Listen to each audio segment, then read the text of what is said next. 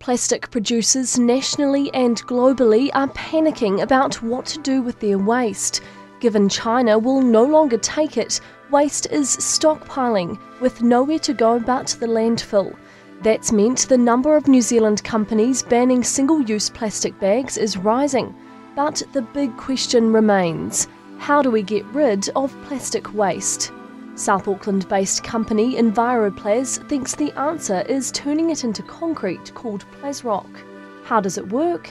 Waste is collected, shredded again and again, chemicals are added, and light little stones are made. So what we have here is we have Plasrock. Recently, Barrow says Griffins, Eta, Bluebird and Fonterra were invited to watch their own plastic packaging being put through its small prototype and turned into Plasrock. All of them have the same problem. What do we do with it? Where does it go? How do we get rid of it? They see themselves as having to look after the problems that they're creating. Interest in the idea is also brewing overseas. We've had the government of Singapore want to get engaged with us.